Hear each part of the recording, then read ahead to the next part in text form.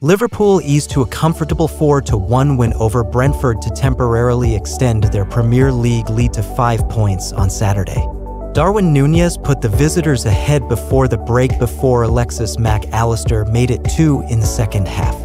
Mohamed Salah added a third on his return from injury before Cody Gakpo cancelled out Ivan Toney's consolation for the Bees. Mohamed Salah starred on his return to action as Liverpool moved 5 points clear at the top of the Premier League table courtesy of a thumping 4-1 victory at Brentford.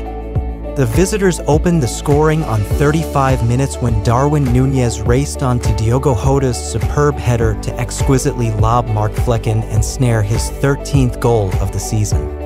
Alexis Mac-Allister doubled the advantage on 55 minutes when he took a pass from Salah on as a first-half substitute to stab a low shot into the corner.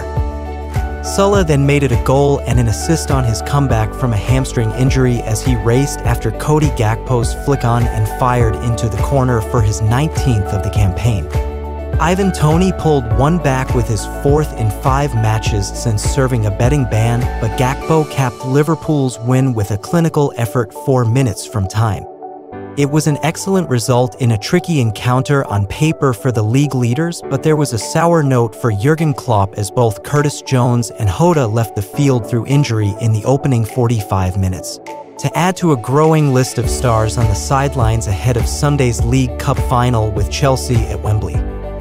The result means the Merseysiders will finish the weekend at the summit, although title rivals Manchester City and Arsenal can close the gap again when they play later on Saturday.